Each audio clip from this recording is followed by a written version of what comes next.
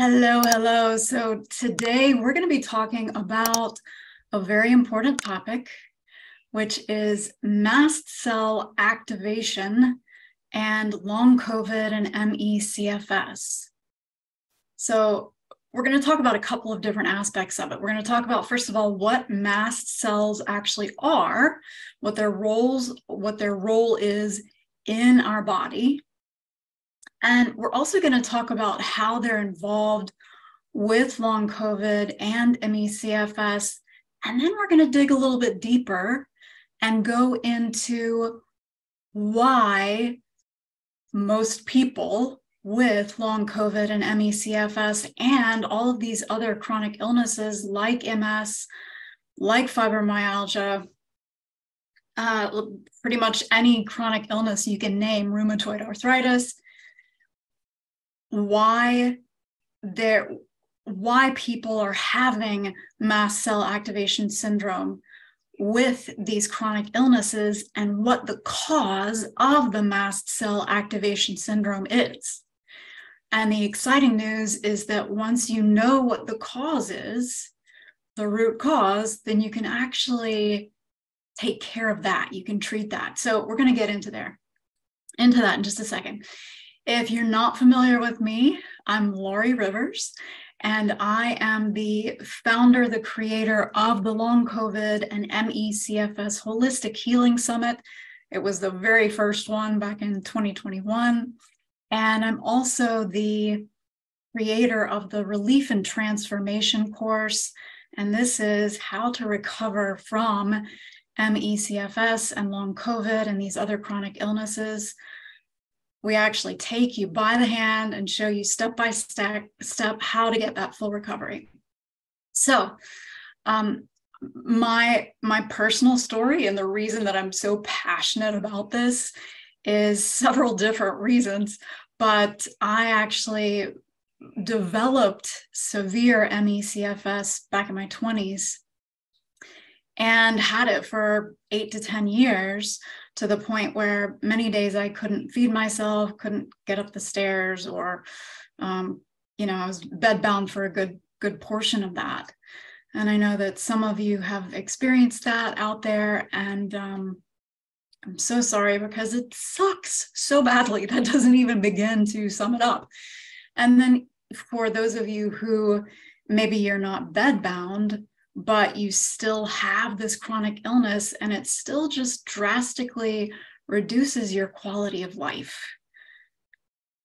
So anyway, that was my first experience with it. I started coaching people after that because there was so little information out there about how to approach these illnesses properly without, getting yourself into a push crash cycle and all those different things.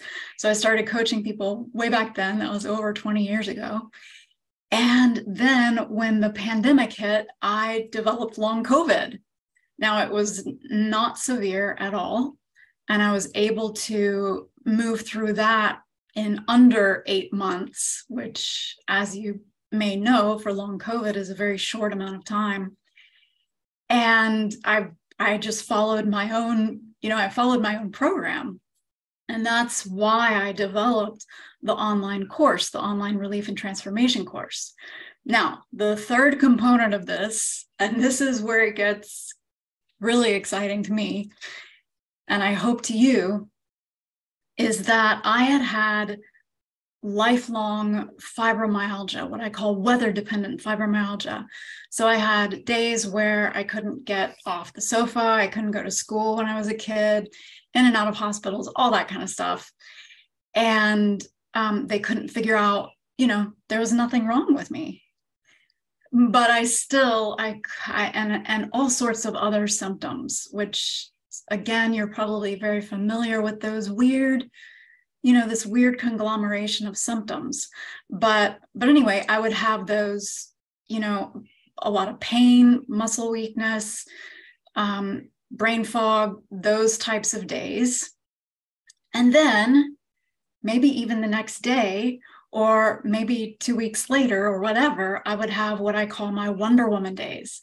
And on those days, I could do anything. I mean, I had limitless energy. And, luckily with the fibromyalgia, I, of course, didn't experience the post-exertional malaise.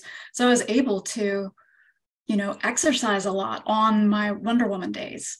So when I lived in Los Angeles, most of my days were Wonder Woman days. Then when I moved back to the Southeast, most of my days were the sofa days or the bed days.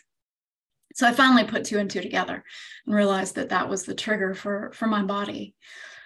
But I ran across, however you want to call it, the underlying root cause of this lifelong fibromyalgia for me. And it turns out that it's also the underlying root cause for any chronic illness. And I know that that sounds kind of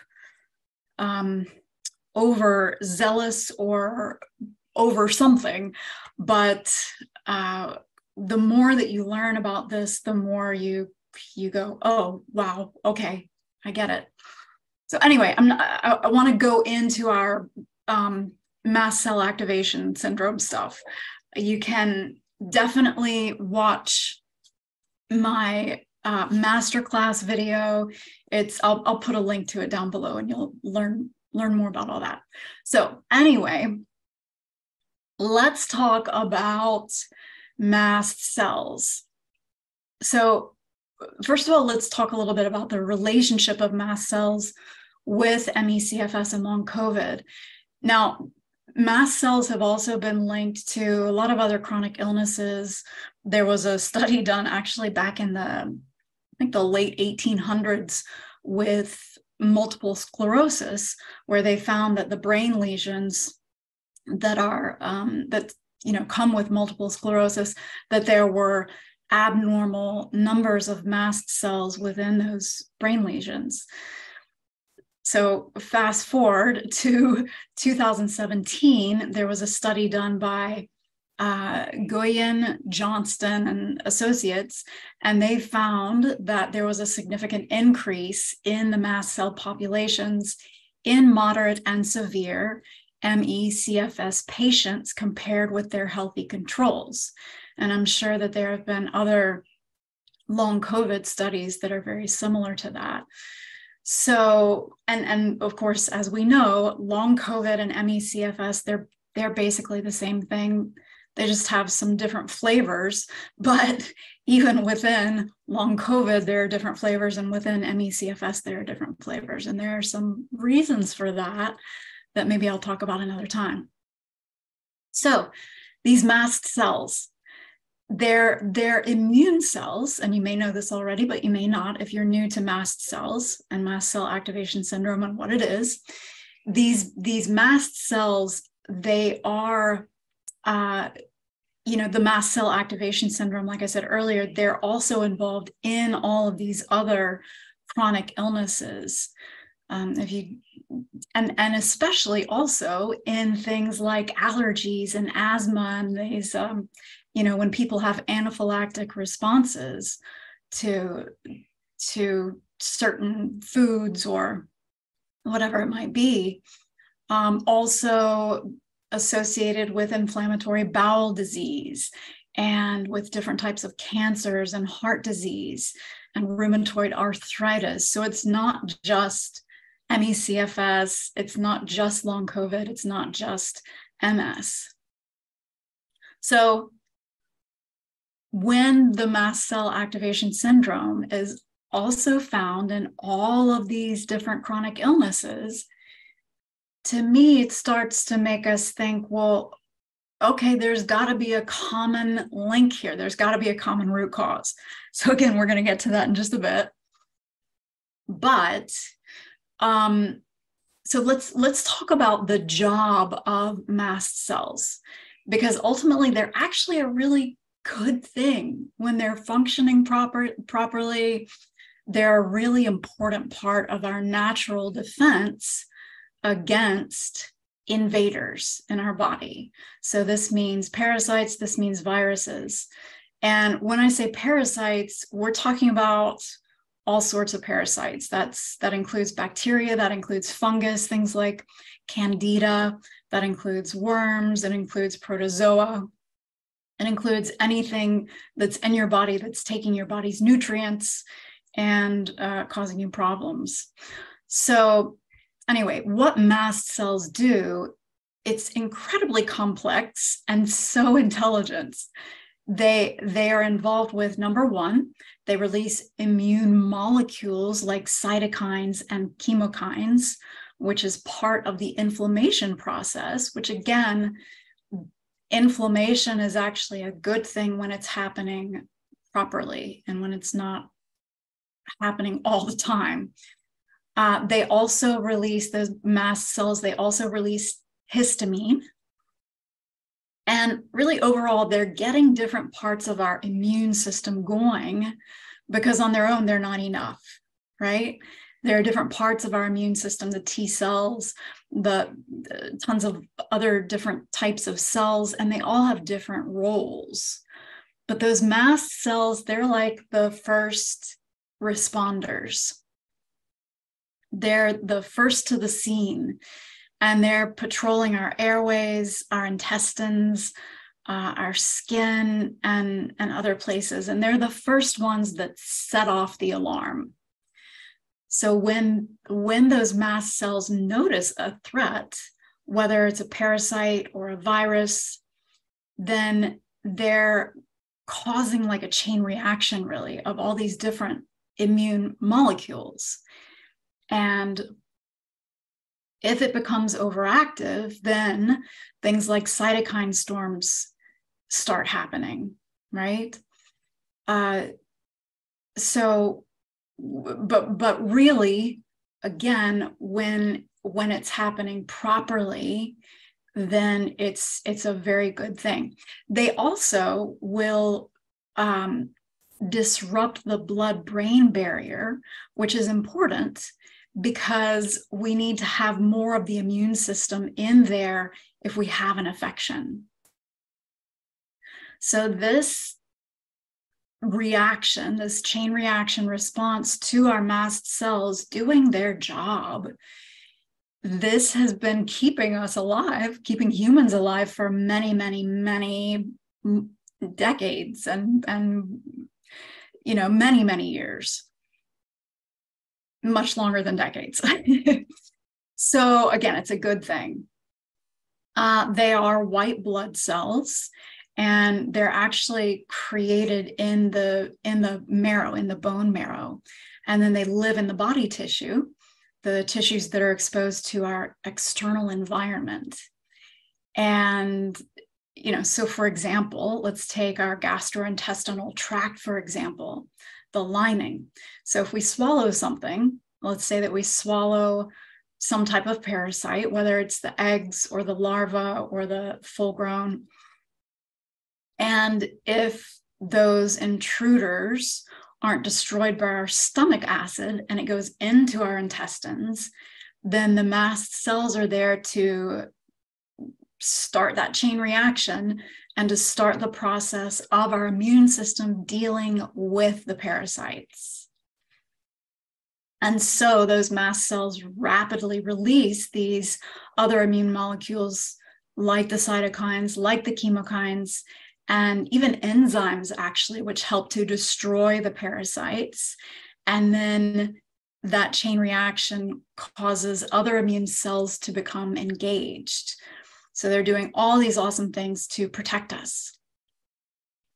Then there's also when we want our immune system to remember parasites that it's beaten already, and this is called the adaptive immune response. And so this means that some of those cells that have been recruited to help to take care of this particular type of parasite, that some of those cells are going to remember that in the future. So that means that if that parasite, that particular type of parasite is introduced to the body again in the future, that the whole process of taking care of the immune system, taking care of that parasite is going to happen faster. So These mast cells are found in high concentrations during parasitic infection. Okay, so I want you to keep that in the back of your head. And again, this is not just, when we say parasites, it's not just worms, it is any type of foreign invader. And then we're also talking about, viruses here, but specifically for today, we're talking about these other bad microbe infections. Okay. So it's really interesting because there are a couple of reasons that the immune system can go kind of haywire.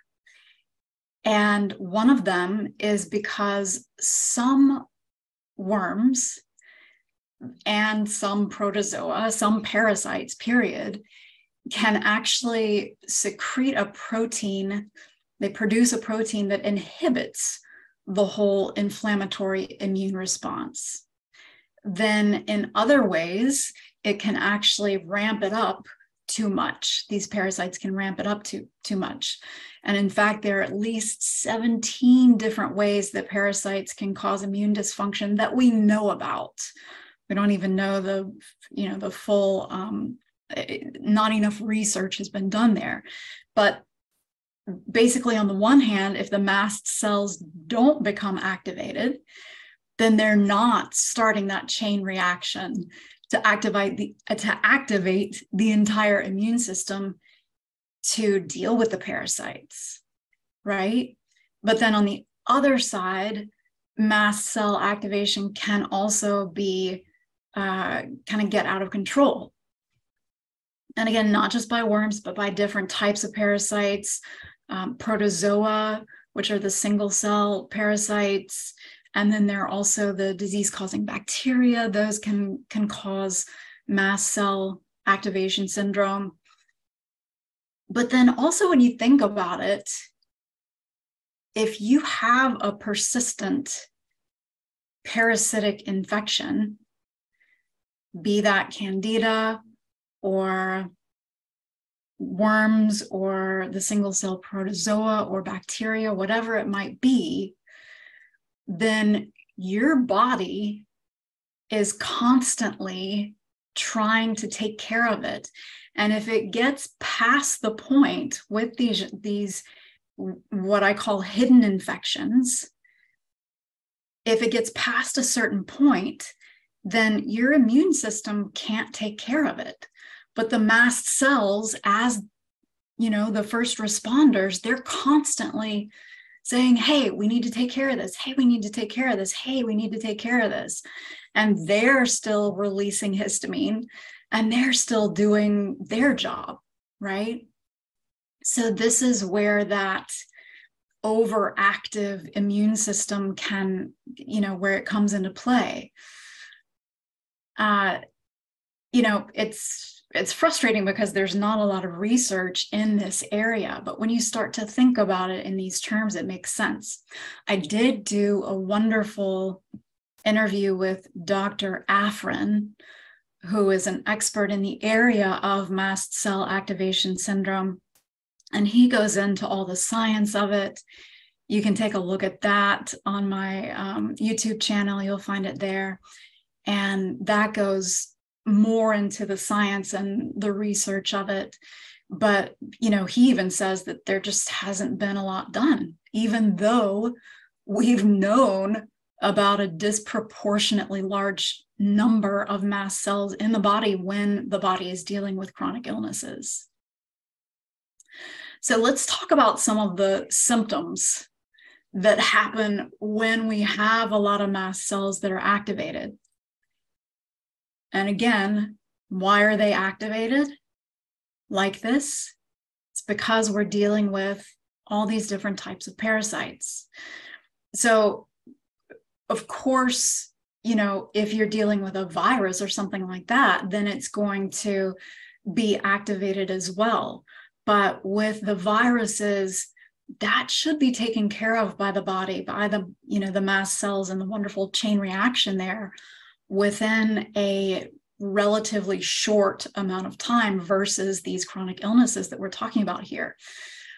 So when people do have these chronic illnesses, even if the viruses are still activated, it's indicative of these parasitic infections underneath. And that's why the body hasn't been able to deal with the viruses fully. So, right. And these resulting symptoms can range completely widely all over the place, which you've probably been experiencing. And they're not always related to a gut infection, which is, there isn't a certain, okay, if you have this symptom and this symptom and this symptom, then that's a mast cell activation issue, which again, underneath that is a parasite issue. So that's, why it's one of the many reasons that it's so hard for us to know. But some of these symptoms can include with the skin. Let's start there, since it's the first one that it's kind of our first line of defense there. We might have hives or swelling or rashes or itching or flushing. Our eyes might be itchy or irritated or watering. We might have runny nose, might have itching or swelling of the tongue or the lips or the throat. For the lungs, we might have trouble breathing. We might experience wheezing or asthma. And then for the heart and the blood vessels, people experience low blood pressure, rapid heart rate, heart arrhythmias. And then, of course, the stomach and intestinal stuff. So that would include cramping and nausea, vomiting, diarrhea, abnormal abdominal pain, and with the nervous system then as well, which I know that that's such a big part of long COVID and ME/CFS and any of these other illnesses really as well. That's going to be headache, confusion, fatigue, the brain fog. And yeah, so it's just a fascinating intertwining of all these things, especially when you watch that masterclass. You're going to start to understand so much more about why it is that you're experiencing what it is that you're experiencing. Then there are also symptoms like anemia or bleeding disorders, bone pain or muscle pain, enlarged liver, enlarged spleen, enlarged lymph nodes. And then, of course, you have the super fun things like depression. Well, I mean, none of what we've been talking about is fun, but things like mood swings or problems concentrating or depression or the anxiety, which I know is a big problem, both of those. And and then, of course, some people end up developing anaphylactic reactions. So, again, these mast cells, they release histamine, which, as many of you know, can cause some of these really tough symptoms. And this is why some of you I know have had great responses to antihistamines, and that can work really well for some people to reduce symptoms and sometimes even to help with sleeping if you've been having trouble sleeping. And of course, they're not for everyone, but reducing that histamine in the body can make a big difference. And of course, we want to get as much sleep as possible because that helps with the healing process.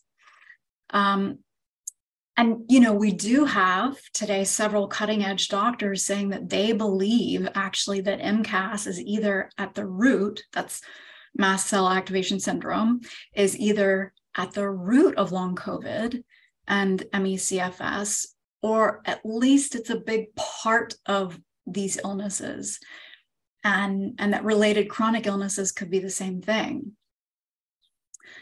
There's a really interesting book called The Plot Against Asthma and Allergy Patients. It's by Dr. Felix, and I'm not even going to try to say his last name because it's very difficult. But I got it on Amazon a couple of years ago. I don't know if it's still there or not, but this Dr. Felix, he observed that histamine therapy stimulates the body's ability to heal itself.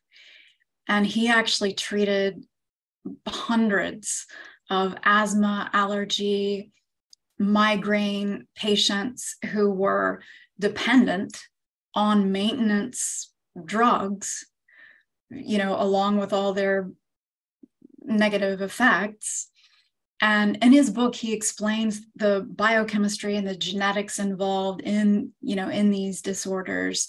And he shows how to repair those defects, or at least how to make them tolerable, right?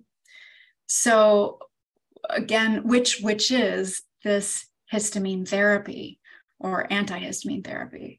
So, again, when we take a look at mast cells produce histamine, right? And so we have this overabundance of histamine from the mast cells, because the mast cells are activated because of the parasitic infections.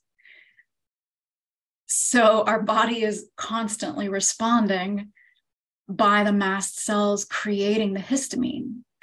So again, even if we don't have an active viral load in our body like COVID, or if you developed ME/CFS from stress and didn't have a viral onset, that mast cell activation is still happening pretty full, very full on actually.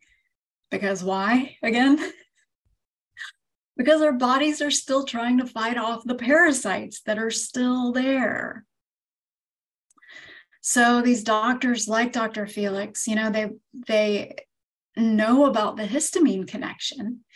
They know about the mast cell activation connection, but they haven't quite backtracked and said, hey, you know what? What is it that's causing the mast cell activation? Let's take a look at parasites. And that could definitely be causing the mast cell activation syndrome. So let's treat the parasites first. Or they could even start with the antihistamines, which a lot of doctors are doing now with long COVID and ME/CFS. Again, yay, great. Because antihistamines are so much better than so many of the other drugs that are out there.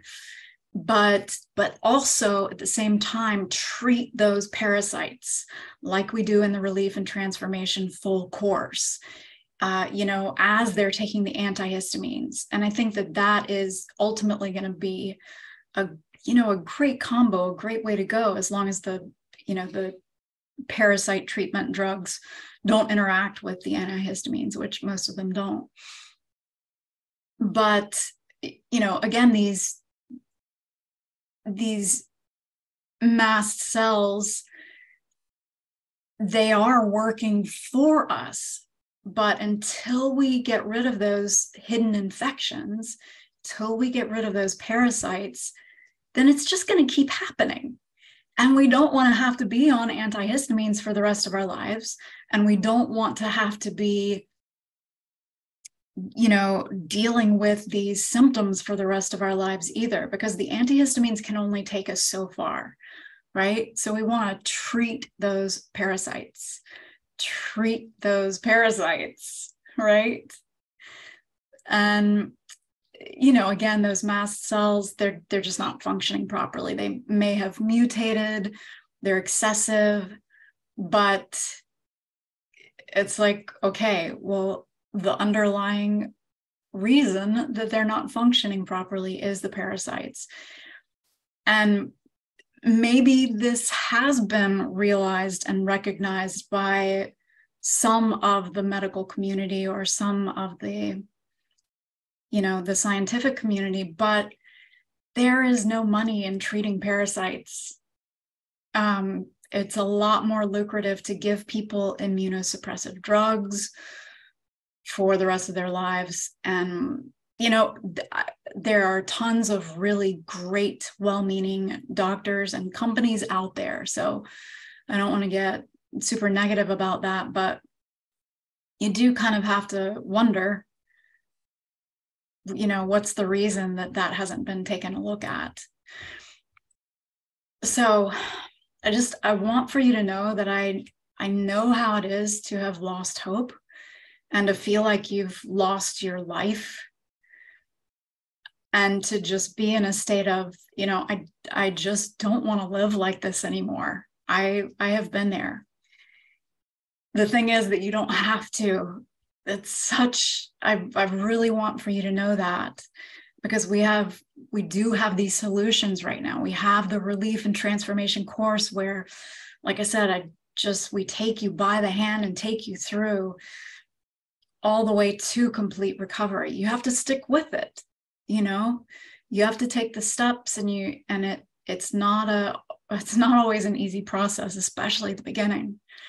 But you know, it's so many students from all over the world are either well on their way to complete recovery, or my personal clients who have completed, you know, they've completed the full treatment course and done the whole Relief and Transformation plan, and they have fully recovered.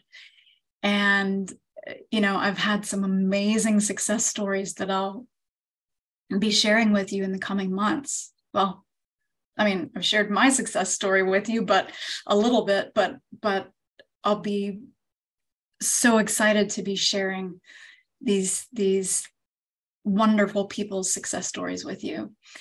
Just as an example, one of the current Relief and Transformation students, she was having trouble before, even just walking for 10 minutes without causing a crash. And she is now able to walk for an hour and a half. And that happened literally within a month, maybe even shorter than that.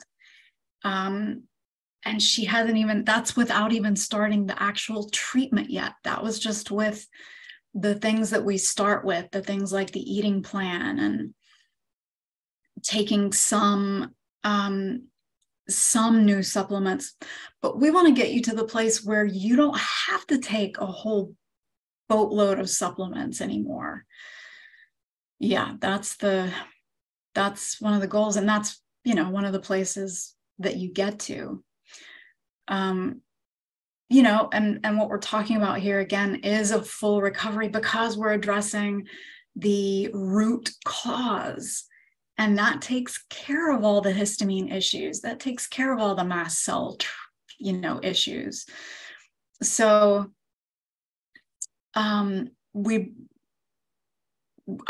really love to find some doctors who are well versed in this area, or who are even willing and interested to learn about it, because you just don't run across them very often, unfortunately, or, you know, they just don't have the time to learn about it. But hopefully you can either find one of those doctors, or, you know, we do that through the Relief and Transformation course. We actually treat these hidden infections.